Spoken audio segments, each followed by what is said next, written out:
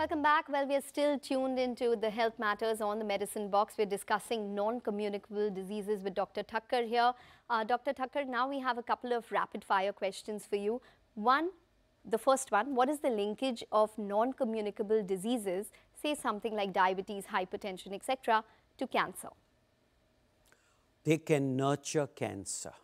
Badly treated sugars can nurture something which is growing in your body, and so on and so forth. We've also had recent examples of younger people getting cancer. The biggest example would be Kate Middleton as well.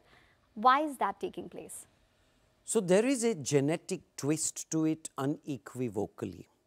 But chemical toxins which you have in processed foods, environmental factors which you inhale, faulty lifestyles, they all can nurture the cancer towards propagation.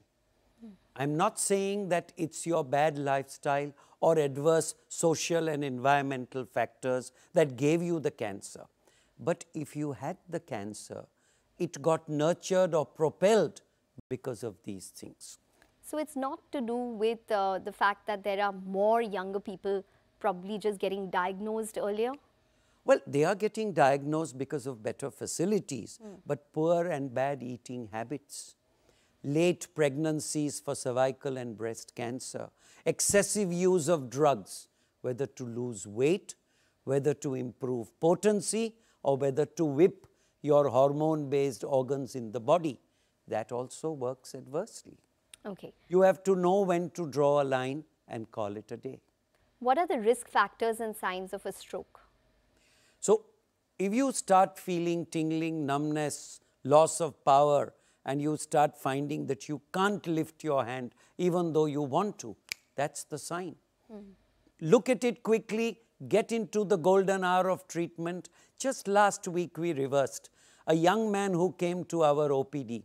Within 3 hours we gave him the injection. He went home on third day. Okay, so what should one do in the event of a stroke? In the event of a stroke, don't waste time going to a small center, a dispensary, a family doctor, a small clinic. Go to the hospital. You need an MRI, and if the MRI confirms it, you need a blood dissolving, clot dissolving injection, which works miracles. How does someone at home who doesn't know the sign of a stroke assess whether it's a stroke?